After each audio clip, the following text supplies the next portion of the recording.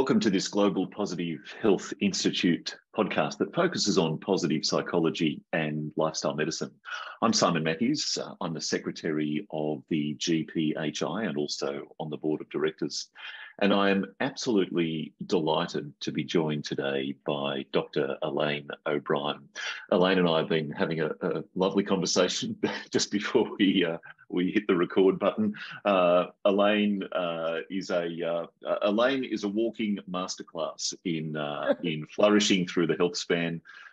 She's one of the first 100 people to have completed a Masters in Applied Positive Psychology with Professor Martin Seligman.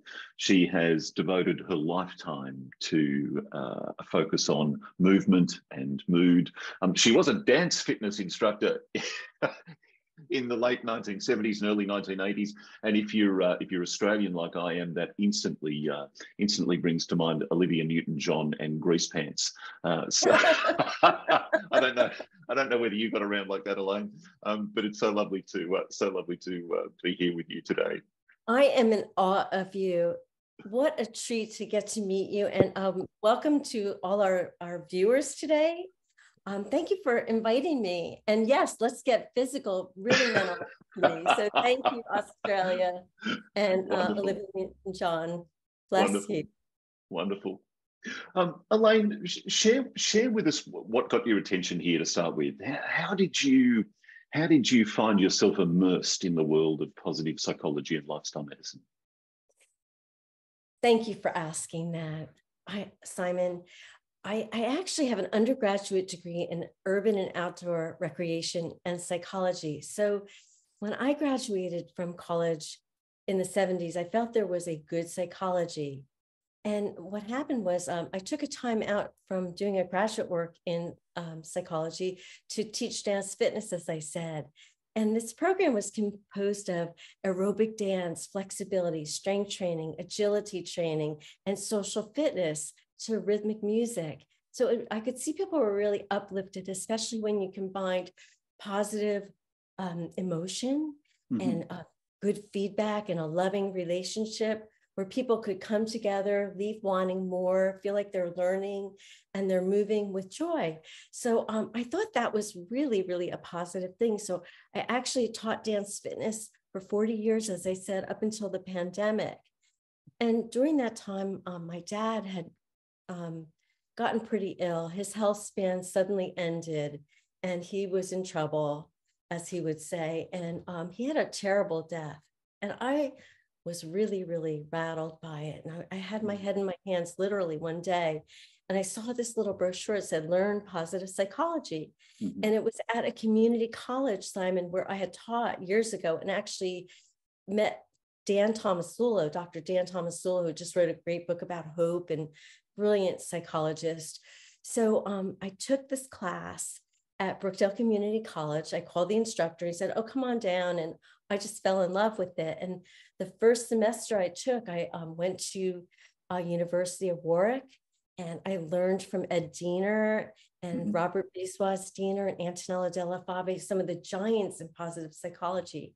I learned about the Penn program with Martin Seligman, and I took that in 2007, graduated with my Master of Applied Positive Psychology degree in 2008, and just learning about putting these practices to help us thrive and flourish and be well in the world and to do good in the world. It just was a dream come true for me.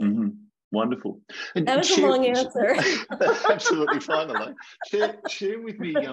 You had this long career as a dance and movement instructor. You've been passionate about that idea for a long time, and then you brought the science of positive psychology to that. Tell me about the marriage of those things and the children that have been born of that union. So in my doctoral work, I studied positive, active older women and fit dance, this positive movement program that I had developed as a program to reduce the risk of alcoholism and drug abuse in adults, particularly prescription drug abuse.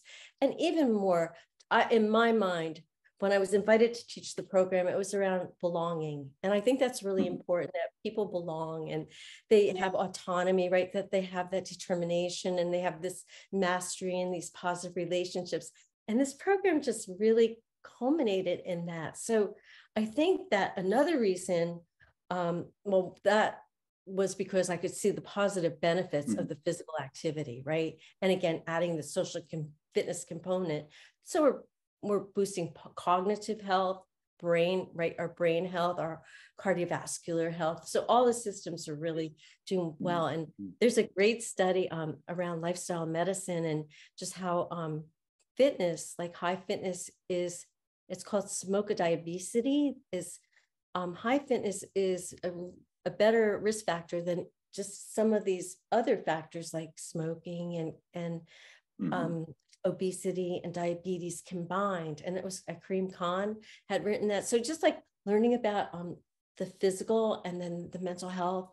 And in our in the US, it's National Mental Health Awareness Month. And I think that's like a really big part of our work, right? As coaches and trainers and trying to help people. But another reason, just really quickly, was I wanted to show Martin Seligman that physical activity was just not like what he would call neck down activity, but that it was an integrated system of mind, body, and even spirit, that we can use our bodies as an aside to help other people, help others in the world, help our environment and our communities. But I think that I'm still working on Marty. I saw him yesterday, but we're still working on it. So you've schooled Professor Martin Seligman. I was actually invited to be the speaker, and I spoke on zesty aging for his 80th birthday celebration at the University of Pennsylvania MAP Summit last year. So it was like such an honor to have him in the audience. And of course, he asked me about sex. So it's just that's what Marty does in the most charming way as he's sitting next to his gorgeous and lovely wife, Mandy. So it's just like, it's such a family. And I think to me, the positive relationships are the main thing. Like MAP gave me a new life. Like at an older age, I have like such a family. I don't really have like a nuclear family that much, you know, because people passing and losses, but this has been just such a rich, and even to get to meet wonderful you and to hear about what you and your wife Lynn are going to be doing is just so inspiring and aspirational. So thank you. Wonderful. Thanks, Elaine. And tell me, if you were to, given all that you have learned, all that you have experienced, if you were to share with physicians and health professionals one thing that you would want them to do to look after their own health and well-being, what would that be? Okay, this is going to be a little bit radical, but what I would say that the best thing that they can do for themselves is, again, self-care is obvious, and to care for their staff and teams. I think it's really important to give training and education and loving care to the people that work for you so that they can serve and represent you as you are a person. I know this week I had 2 instances at medical offices where the staff really, like I try to be very objective, but as a scientist, observant, and also as a human feeling person, but just was treated really badly, and then compared notes with my husband, and he had a similar experience. So I think there's this lack of, like if we could pick up positive psychology to build positive human relationships, I think that would really help the clients, doctors would, and the patients and their families to have compassion, love, understanding, listening, to see people so that they matter, even for that snippet of time that you're with them. Elaine, what's the positive psychology mechanism that's at play there when I show care and loving kindness for people around me, and I get a benefit from it? What's going on? I mean, I think there's a reciprocity effect. I think it's broaden and building, like Barbara Fredrickson would talk about that, that goodness. It just like there's feelings of awe, right? So that even if we can sharpen that sense of like you see somebody and what do you notice about them that's like amazing or different or good or like just lovely that you can appreciate. I think that goes a long way to give compliments, catch people doing something right, and to have appreciative feedback, like be like the go-to as a mechanism instead of like that, negativity bias that, we just put our guard. And we have a good reason to do that. I mean, we've, as a collective, been through a lot, with the COVID crisis, and now just like coming off it, I think that was just kind of working through a lot. So just, I think that loving kindness really does matter. And I hope we answered your question. Absolutely, absolutely. And as always, your answer is far more interesting than my question. So. No, I don't know about that. Elaine, let's imagine that you could influence healthcare systems directly.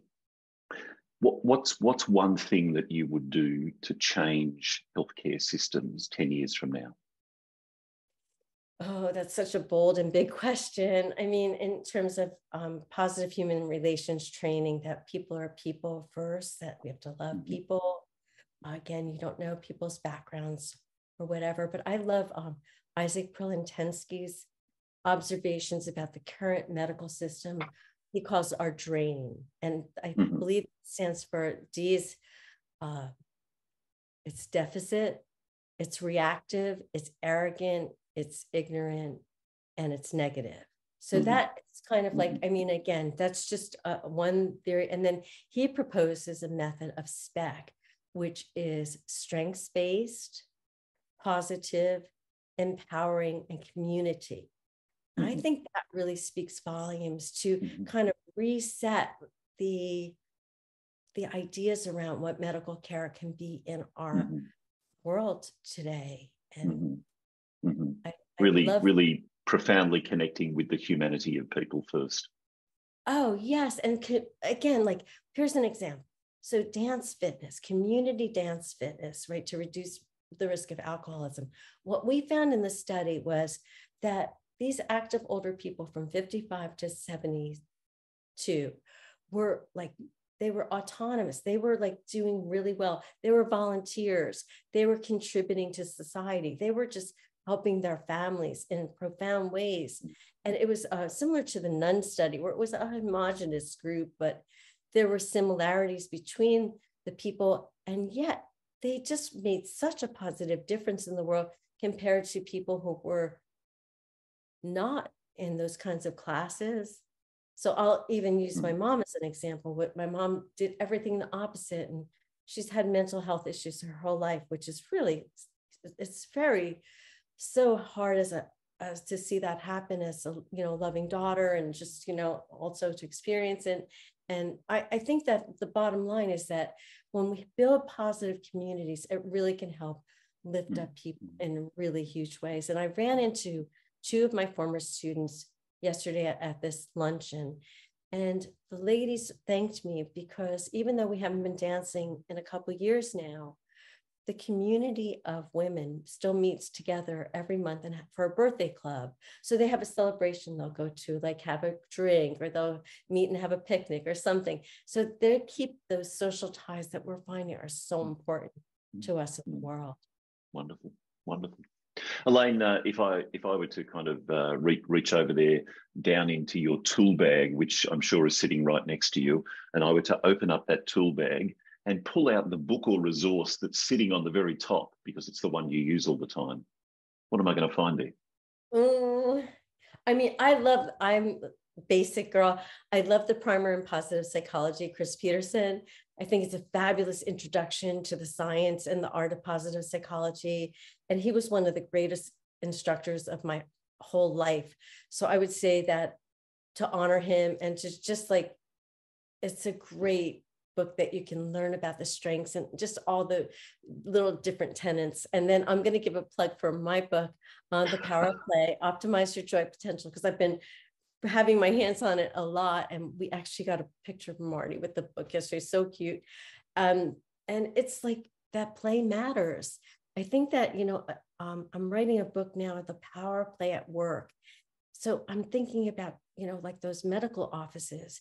If there's some way, it's so personal, like play is very personal to everybody and it's complex, but there are ways to build a play mindset where you are serious at work. And recently I met with a woman at Columbia University, really briefly.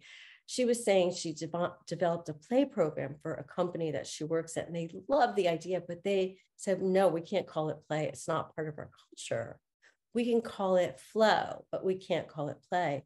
So it's almost like play is a bad word. And again, with the negativity bias in mind, play doesn't have as much of a valence of attraction of the seriousness it has in really helping our health mentally, physically, and emotionally.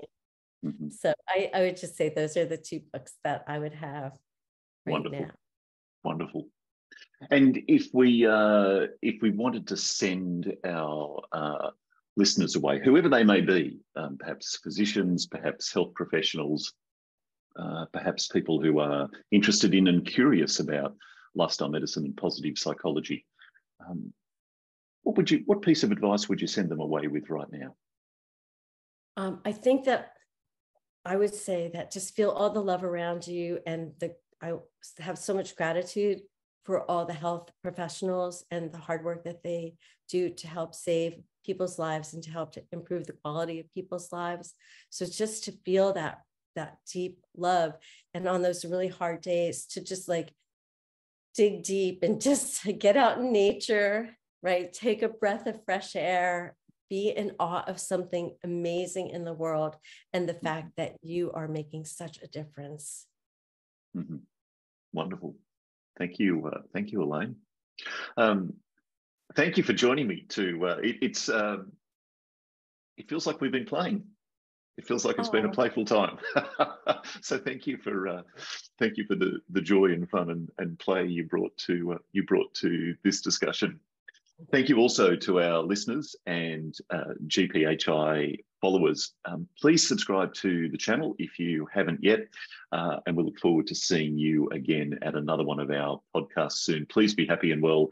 And Elaine O'Brien, thank you so much for joining me here today. What a treat. Thank you so much. Bye for now.